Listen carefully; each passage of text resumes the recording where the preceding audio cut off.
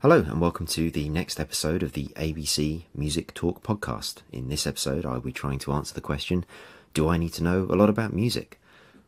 This perhaps seems like a fairly simple question, but I believe that it has many layers to it. So this episode forms part of the basics category within this podcast series, and I will be trying out some new recording practices which hopefully will improve the sound quality. So apologies and bear with me while I try and perfect my podcasting skills.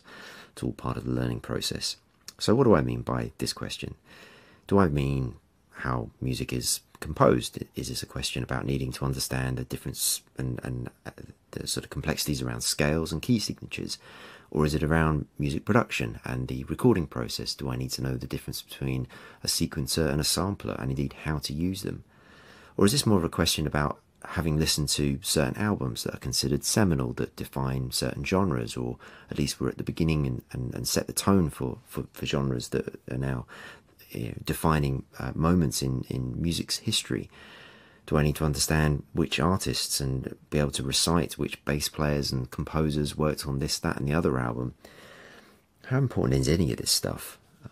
Certainly I've found that I have a lot of friends that are in my immediate group, peer group, friendship group, that seem to display and possess a very encyclopedic knowledge of music. I've always found that incredibly impressive. I struggle to retain that type of level of what I consider trivia in my head, but I guess for some people that that forms part of who they are. And again, it's often can lead to a sort of a situation, especially in say like a pub quiz that's focused on music. It's a fairly intimidating situation. Other examples could be, and I think the film High Fidelity with John Cusack and Jack Black is quite a good way of explaining what I mean by that sort of intimidating process.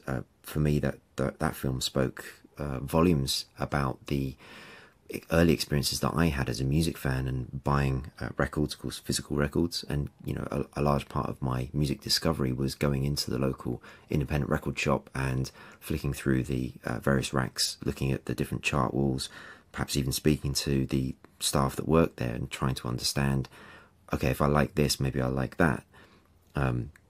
This really got heightened when I started to buy dance vinyl. I never had any aspirations of being a DJ at a club particularly, but I always enjoyed the music and liked the art form of mixing records together.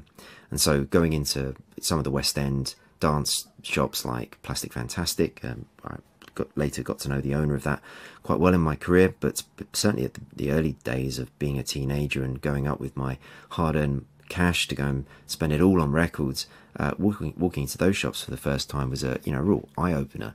They didn't have the racks, they didn't have the chance to walk in as a casual observer off the street and really get to know what was the latest record out there. You had to kind of walk in knowing exactly what it was that you wanted already, and just go and ask for it, and then you'd get given the record, and then you'd go and have a little listen on one of the decks in the shop. It was a very, very different experience. And so the reason why I wanted to do this episode was because I wonder whether, and certainly for me at least, I've experienced this, having dealt doubts around, your particular career choice, affecting your own confidence, and sometimes just frustrating you, when you feel like you don't know as much as everybody else does. And this idea of knowing what is good, like what is good music, seems to crop up a lot. You often hear people saying, "Oh, that's no good," or "That's good music." What does that mean? Is it just somebody's opinion, or is it because it's following a particular trend that forms part of the zeitgeist at the time? Or is it perhaps just more about understanding the culture and the community that some of these genres, form and represent? Certainly when I'm in various meetings with some of the clients that I have at my company, and you meet these folks, and to me this is virtual witchcraft, where they can listen to a record from a completely unknown artist, and they have this ability to break down the track and explain very clearly and articulately why a record isn't any good or it is good, and they're picking out the lyrics, or they're looking at the form of the record, verse and chorus order, or whether there's a midsection in there that shouldn't be in there, the instrumentation that's used. I mean, the whole sort of endless list of things that they're able to kind of analyze with this music, and that is this kind of skill set of being able to know what is good.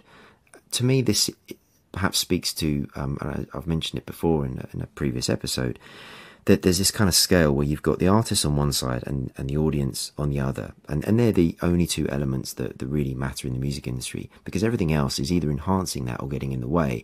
And these individuals, I would say, lean far more closer to the audience side, and they actually are the audience. They're the intended audience. It just so happens that this is also their professional career. So it's kind of their whole world just being inserted into that middle section to try and determine what is good and what isn't good. And they can only really do that because they're actually consuming in the same way that the intended audience is, i.e. a lot, hanging out in those spots, whether that's these days online or physically in the clubs, or just out in the shops or on the streets. So I think that ability to know what is good it's a certain mindset, it's a certain skill set, it's a real lifestyle choice.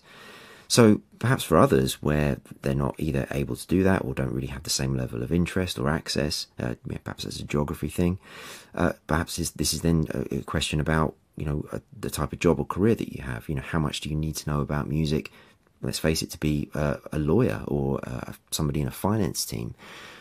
Both of those particular roles are, fairly transferable into other industries. The mechanics of them are something similar. All right, law is fairly specialised around Copyright Acts and all the rest of it. But, and of course, finance, understanding some of the jargon around royalties and that type of thing.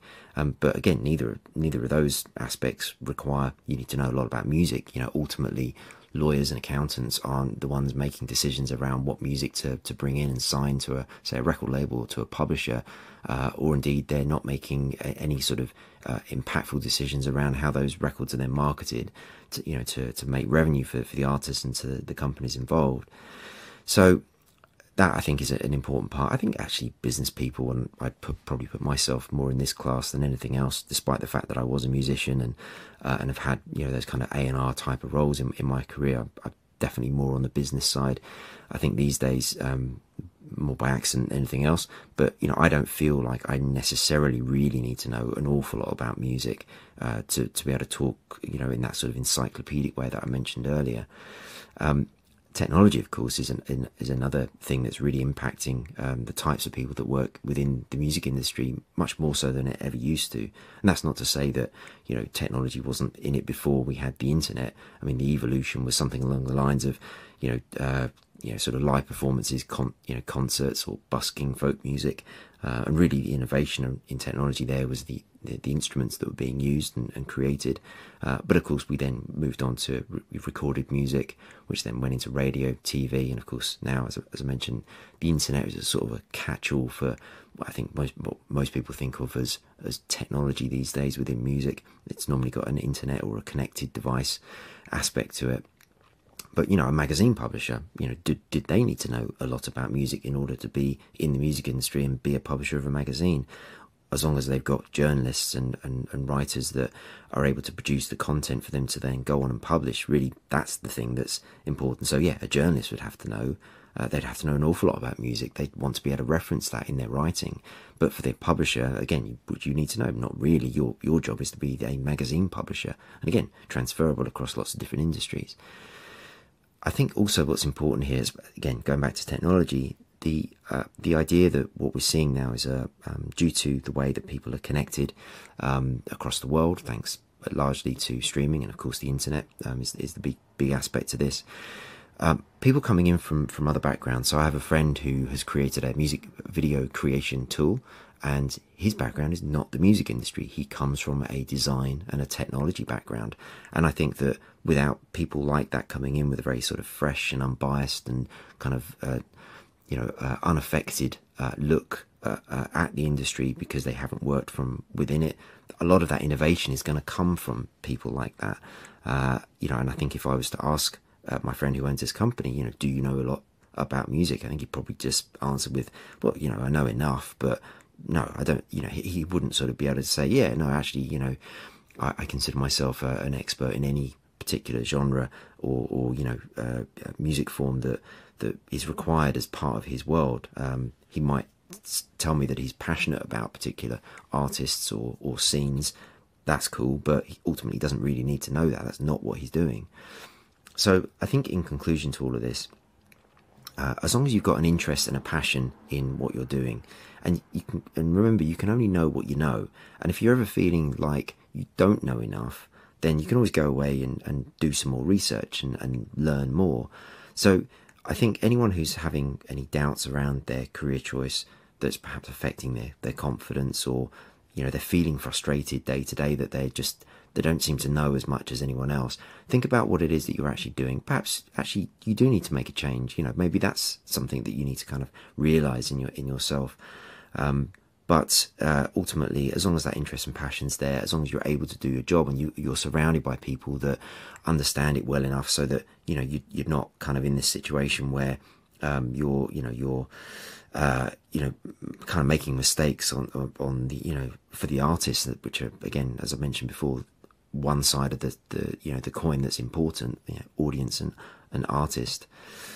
Then really, do you need to know a lot about music? Well, probably not. So that was kind of where I wanted to get to with this. I think that I wonder if actually people listening to this might want to discuss this further. Perhaps I can do a follow-up episode on this. So if you do have questions, then please do contact me via Twitter or on email.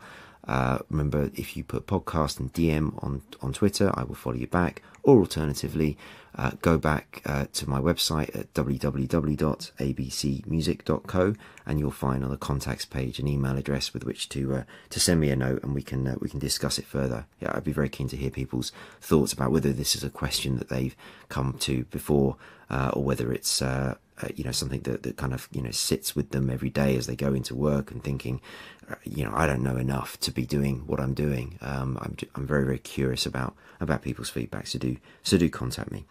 Thank you very much for listening.